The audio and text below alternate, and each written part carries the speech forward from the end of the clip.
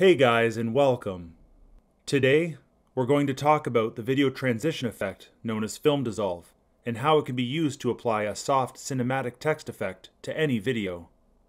First, you will need to create a basic text onto your video, which we discussed how to do in a previous video.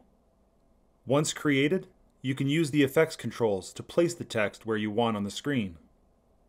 Now you'll want to go down to the effects panel and click on Video Transitions, Dissolve, and click and drag the film dissolve effect to where you want the text effect to be.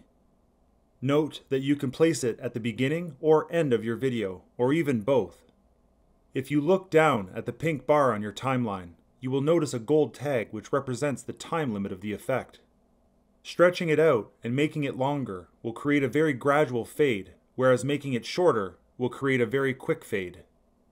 Alternatively, you can also click on the gold bar and modify the duration via the effects control menu as well.